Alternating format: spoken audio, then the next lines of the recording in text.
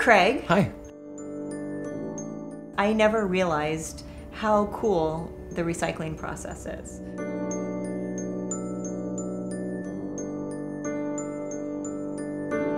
And what I was really curious to know is what you find to be beautiful about recycling. When I think of beauty, I think of art, and I don't usually think of art in context of the shop here necessarily. And I guess I find beauty in the materials that are recovered out there, in the way they're collected. I find beauty in the flow of things, the flow of materials through. But I guess the beautiful thing is more what we're able to do by recovering this stuff.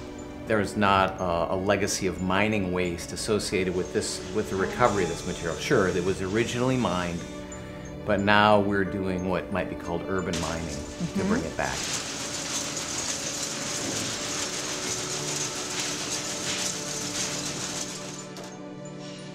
So tell me about the death and destruction of the television.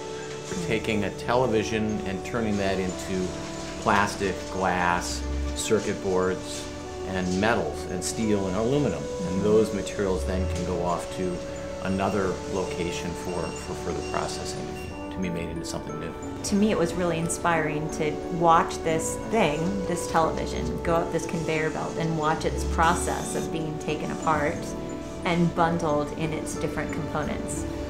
And to realize that the majority of that would go on and have another life. I think that's something to be proud of. You know, we are working to recover this material. We're working to prevent hazardous materials going into landfills or ending up on the earth or ending up in someplace else. And that we're sort of doing our piece.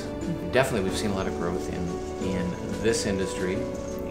15 years ago there was no electronics recycling industry to speak of.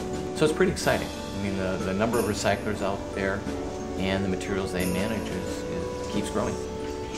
It gives me a lot of pleasure to be someplace where I feel like I am doing something good.